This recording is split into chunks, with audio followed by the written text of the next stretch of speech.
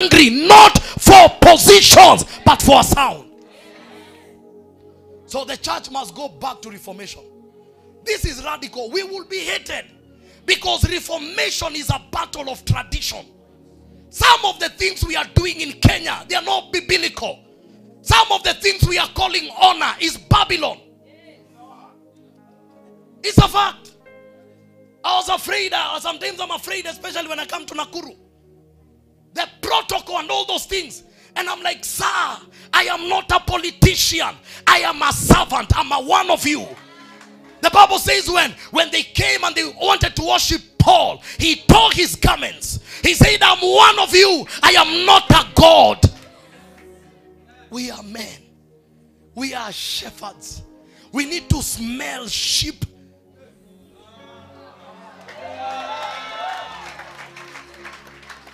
We don't need bodyguards. Yes, I know we need protocol to create the way sometimes. There are some stubborn people. But we don't need this exaggerated Babylonian system.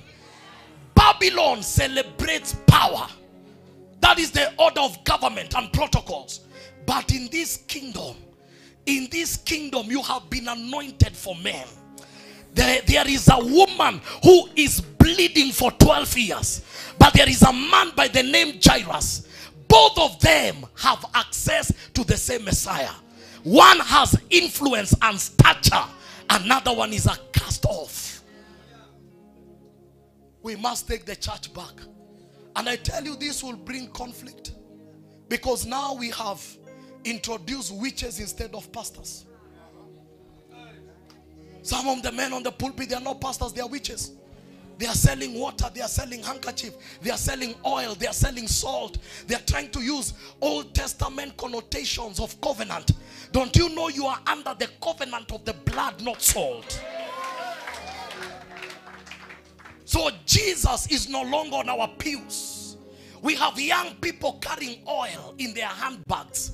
Do you know the Bible says the recipe of the anointing oil was a secret, so that ordinary men should not carry the oil.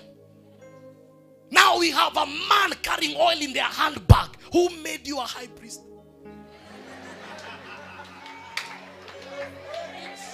Do you know the Bible says he that is in me is greater than he that is in the world? Not what is in my bag. He that is in me, Christ in me, the hope of all glory. So now people are holding their faith to things but not Jesus. People are looking for us and they are saying, I want to raise an altar for God. Then what happened to the altar he raised for you in Calvary? So if money can deliver you, then the poor are in delusion. This thing is for the rich. But the Bible says, blessed are the poor. All of us are poor. It is not economical. No man can afford one droplet of the blood of Yeshua. But now the church has become for the privilege. He that can give 100,000 is more anointed. The Bible says the one that gave a denarii was more blessed than them who gave out of order. Somebody shout reformation. Reformation. If we are to take you through church history, we are not here to, we are all Catholics, by the way. The name Catholic means the universal church. But now we have the Roman Catholic, which is the universal church of Rome. Are we together? And you study church history after Constantine, 4th century, when he got born again and persecution ended in the church. That is the time now they began to introduce leaders who are meant to lead the church. And there was marriage between the church and the state. And that's when we now began with the papacy. Until a man by the name of Martin Luther came.